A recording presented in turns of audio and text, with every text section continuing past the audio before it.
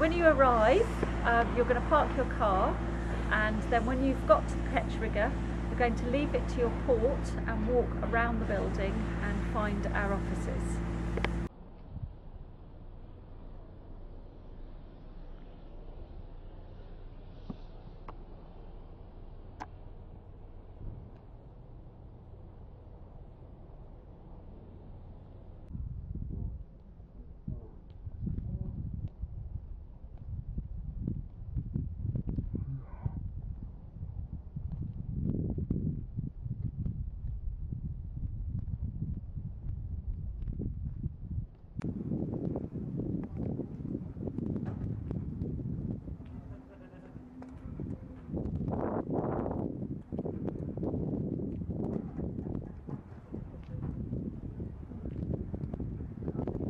So welcome to our new look office.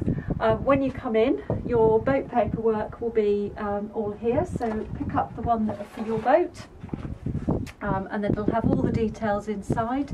The office staff will still be here to help you through with anything. Your new look boat pack. So you're going to, having picked up your boat, it's going to have details of where the boat is located, the marina gate code and the marina Wi-Fi code.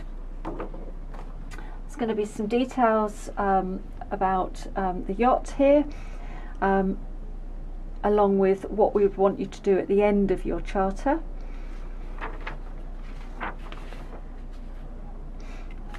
There's a useful information pack or sheet detailing some useful information that you might need during your charter. One of the really key things is our office hours number and the out of hours number, and also sea starts number. Then you've got the actual details of the boat and your handover paperwork. So when you go down to the boat, you just need to make a note of any scuffs or scratches that you can see on the outside of the yacht, and any notes that you have to do with the inside of the yacht, just mark on here. Once you're happy with that, a little signature. Run through the inventory on the boat. The red items are your safety stuff. Once you've been through this, and it does go on to 2 pages, ring the office and our fleet team will come down and talk you through from the pontoon anything else that you need to know. On the return of the charter, make sure that you're here an hour, 90 minutes to an hour before you're due to exit the yacht. There's some reminders in here about how we like the boat left. Let us know if you have refueled. In the joining instructions there's some details about the new requirements for refueling at MDL, so please do make sure that you follow those. Let us know if you've used the dinghy or if you've changed the gas, and then let us know if you've got any losses, breakages, damages or defects on your yacht. Just pop those in there. We do like to know about any defects so that we can make sure that we can fix them. And then once you're happy with that, a little signature. So when you're coming up to the office, you will we'll also work through all of your paperwork with regard to your security deposit and any additional paperwork that we've asked you to bring. If you need any optional extras, please, we do ask that you've ordered these in advance to make sure that we have them ready for you. Otherwise, and paid for in advance. Otherwise we can sort those out while you're in the office and make sure that you've got everything and all the paperwork's taken care of. Okay, so when you finish with Alex in the office, done your paperwork, when you come down to the boat, go on the boat and go to the red Bible first, which will be on the chart table, and make sure you go through all of the inventory to check that everything is there, paying special attention to what's written in red, because that is your safety equipment. Once you're happy with everything, then you can give the office a call and one of us will come down for you to sign the paperwork and to answer any of your questions, or anything you cannot find that's on the inventory, we will find for you. So if you've got any questions, then we can answer all your questions and also give you tips on the best way of taking the boat out from the berth.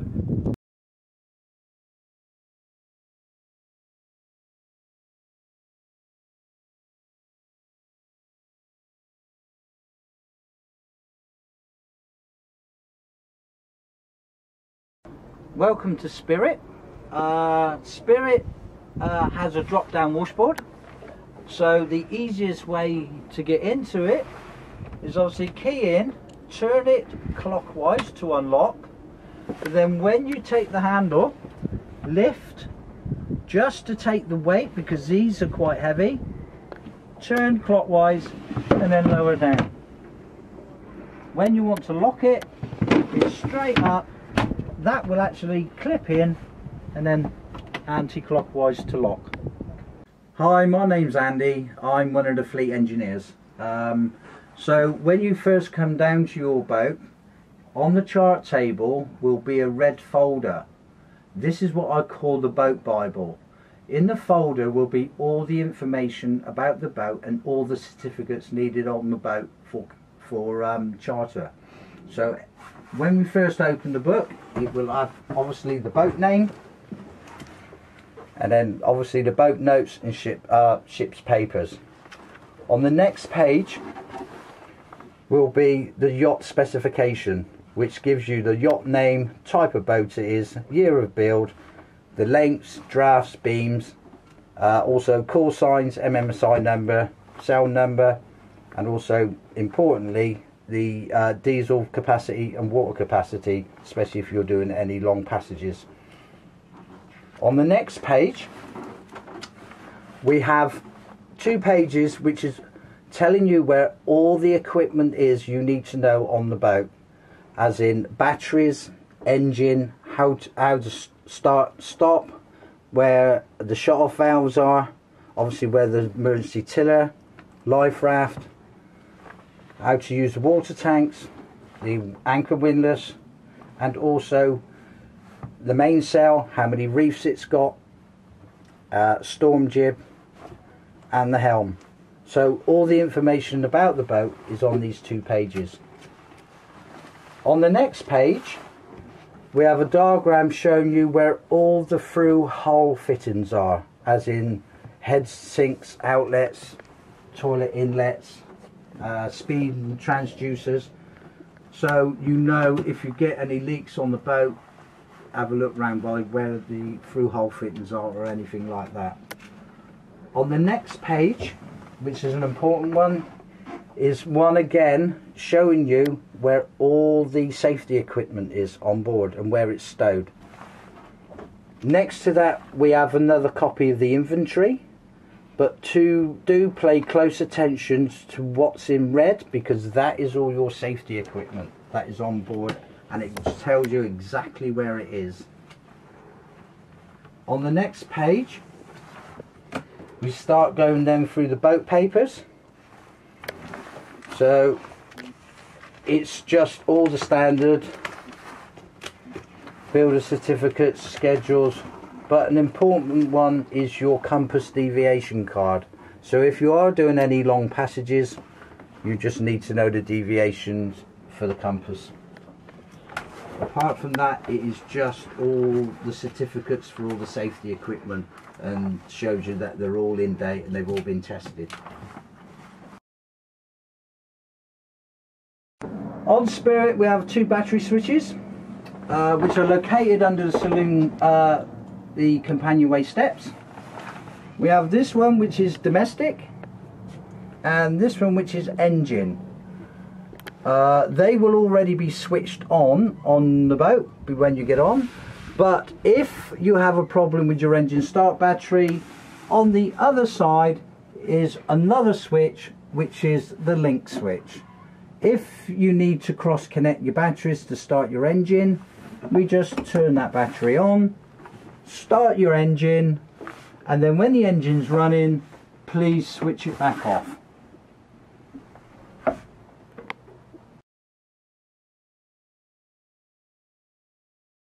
On Spirit, on the electrical panel, we have lots of pictures, but we've also put it down there in English that everyone can understand. So starting from the top, we have running lights, which is bow and stern. Top light is steaming light, which is that one. Next will be tri-light. Next will be anchor light. Then we have navigation instruments, followed by water pump and bilge pump. Then on this side, this is port side interior lights, starboard side interior lights. Traffic is for the VHF. Then we have navigation lighting sails. So we have spreader lights. We have lights up the mast, which we turn those on. Then we have automatic, so pilot system, so the autopilot. Then this one is interior middle lights, AIS and chart plotters for a splitter. Then over here we have holding tank, which doesn't do anything, but you have fridge, and then you have the 12-volt socket. Up here for the gauges, we have batteries 1 and 2. So engine battery is 1, domestic battery is 2. On this one we only have one water tank, so it's the left hand side of the button tells you what's in the water tank, and then underneath we have fuel tank.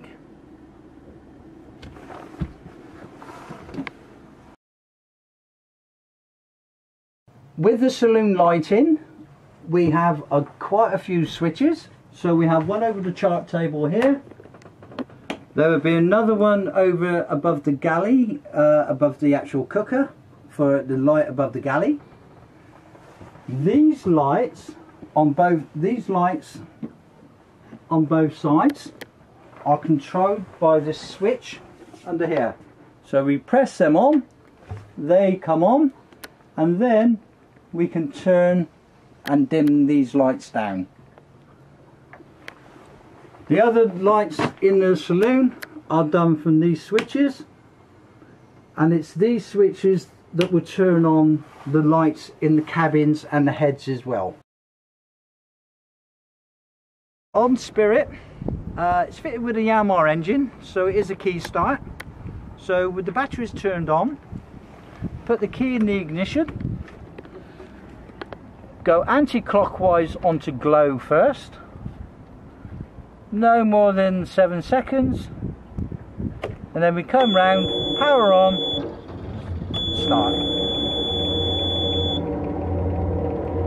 With the bow thruster, to activate the bow thruster, we put 2 buttons together, press in till it bleeps. Okay, now it's on, now we can thrust. It will automatically turn itself off after about 5 minutes, but if you want to turn it off, you just press the 2 buttons again, and it gives you 2 bleeps to tell you that it's shut down.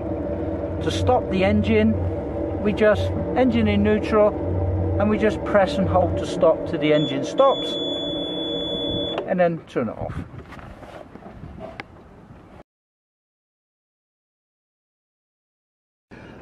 Right, on Spirit you have 3 reefs. Reef 1 and Reef 2 are single line, so there's no need to go up to the mast.